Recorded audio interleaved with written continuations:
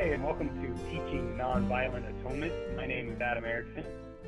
I'm Suzanne Ross. Good to see you, Adam. Hey, it's good to see you, Suzanne. I am here in Eugene. As you know, I just moved. You are still there in Chicago, and something very depressing happened last night in Chicago. Well, yeah, for Blackhawks fans, it wasn't a good night. They lost.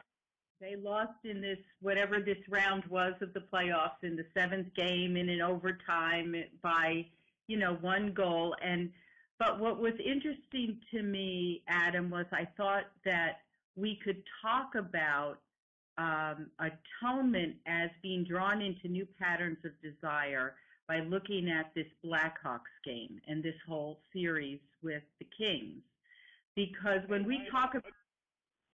What does atonement have to do with the hockey game? Why not? Let's do it. Yes. Well, I think that's one of the things that we're trying to accomplish here on our site is to reimagine what atonement means as being drawn into new patterns of desire, into healthy patterns of desire in which the fullness of our unique individuality can be expressed. And that contrasts with the patterns of desire that we see in a sports rivalry. Are you following me? I have a feeling that you are going to ruin my passion for sports.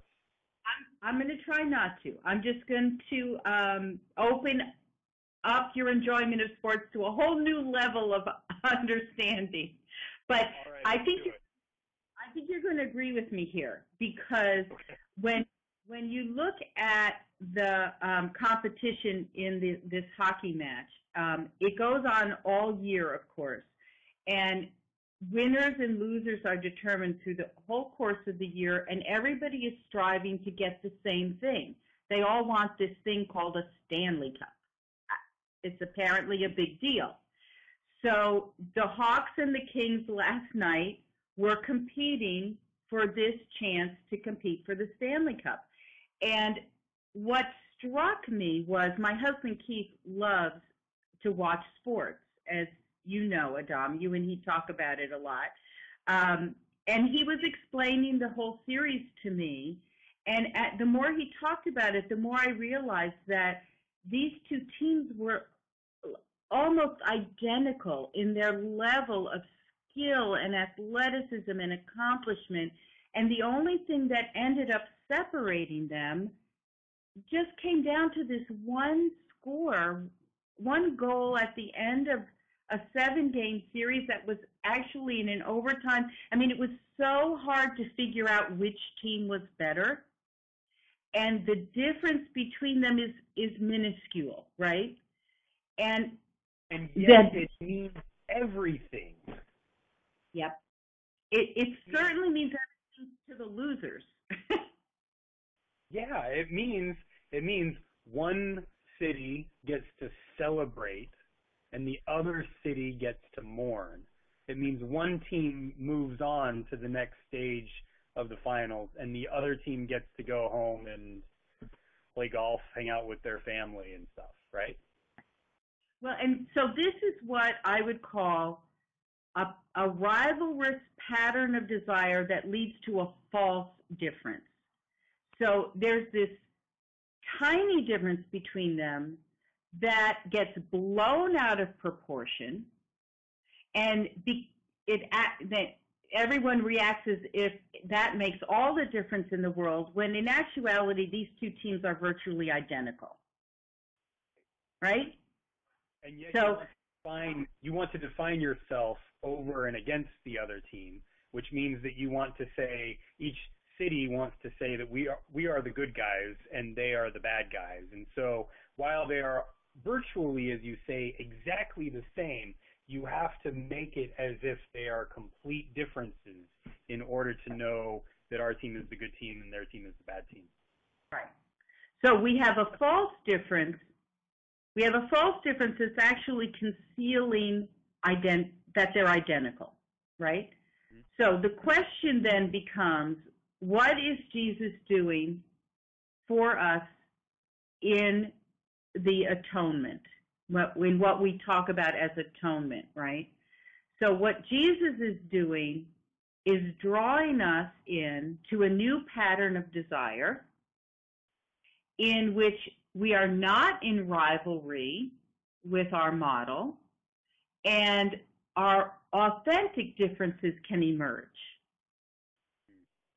Yeah? Authentic differences. Yeah. Authentic differences. You know, it reminds me of where Paul talks about that in Christ there is no longer Jew or Greek, male and female, free or slave. And it's as if he's doing away with those differences. But what I think he's doing is leading to what you are talking about, authentic differences. And the way that he's doing that, I mean, clearly there are still male and female. But what he's doing is saying that these differences are no longer in Christ, in this new pattern of desire. These differences are no longer to be used as excuses for scapegoating, as excuses for being in rivalry with the other, because when you are in Christ, in this new pattern of desire, you are to be guided by the same thing, which is not rivalry with your neighbor, but love for your neighbor, including those you call your enemy. Now, the interesting thing here is, how do you take that into something like that new pattern of desire, into something like the sports world? Yeah, I don't know. I'm not exactly sure, but I do know that, you know, Paul also says that there are many gifts of the Spirit. And then he names this wide diversity of gifts that will be manifested when we are in non-rivalrous patterns of desire. It's not that we will all become the same, but that true and authentic and meaningful differences will emerge in which we can become supportive of one another in the body of Christ. I mean, that's what that imagery of Paul's is so beautiful, is that the body is made up of many parts that are all working together. And I think sometimes sports teams try to do that within their team, right? The players all try and become a cohesive unit in which they're all working together towards one goal. The problem is that rivalry that gets set up between the teams becomes, I think, very counterproductive to an expression of real difference. So, yeah. You know, as I said, there's no real difference between the Hawks and the Kings at this point. Virtually the same, and not only that, it's also toxic because it pits whole cities in rivalry with one another. And so, Chicago and LA are already in a rivalry with each other, and the sports only exacerbates it. Yeah. So I guess, I don't know, what theologically, in addition to what we've already said, in Christ we see that God is for us, even when we were against God. And so how do we as Christian disciples be for those who are against us in the sports world, in the political world, in business, and all of that? It certainly takes creativity and an originality to get out of the rivalry business and into the love, forgiveness, compassion business with even your enemies. Yes. Well, I think that's why the practice of worship within a community, of prayer, of reading scripture, it's all about being drawn into this new pattern of desire in which God is the source of our worth and our identity. We don't need to win trophies. We're already loved. There you go. And that was awesome. You are loved, Suzanne. You too, Adam. All right. Well, that was a fun discussion on sports, and we'll talk to you later, okay? Sounds good.